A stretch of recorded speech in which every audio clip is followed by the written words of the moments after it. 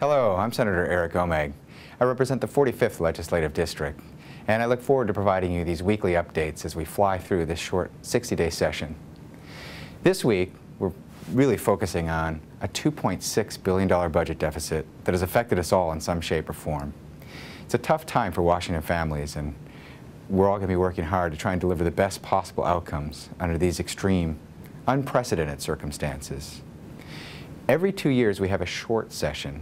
This is designed for lawmakers to really make what are foreseen as minor changes to the operating and capital budget. That's not quite the case this year. When we create our budget, we use a complex formula and we estimate tax revenues based on economic activity. However, the economy has continued to fall beyond our expectations. We're now faced with yet another deficit. As always, we'll find a way to balance the budget. Now, many of you have heard Governor Gregoire proposed a first budget, a legally required budget that is an all-cuts budget within existing resources, and it devastates services to the most vulnerable, our neighbors, our seniors, and school kids. This brings proposed cuts especially close to an issue that I work on, which is K-12. I spent much of last summer traveling the state listening to teachers, principals, school administrators, all throughout the state to get a first-hand look at the classroom from students and teachers. This is just one of the many areas being deeply affected by the current economic situation. It's important to understand when you hear in the media why certain programs like Basic Health or the Lifeline are targeted to be cut over other state-funded programs. You see, much of the budget can't be cut.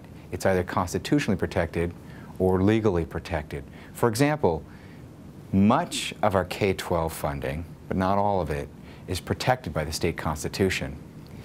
As well, debt service is legally protected. We have a $2.6 billion problem.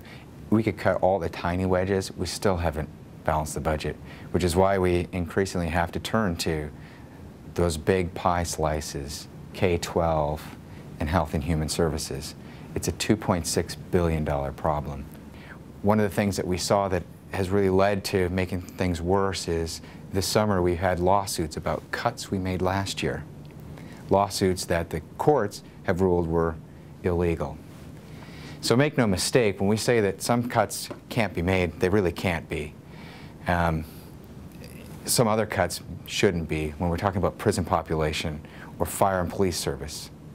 This means that other programs, like education, like universities and human services, are left to absorb all of the cuts. So the question is, where do we go from here?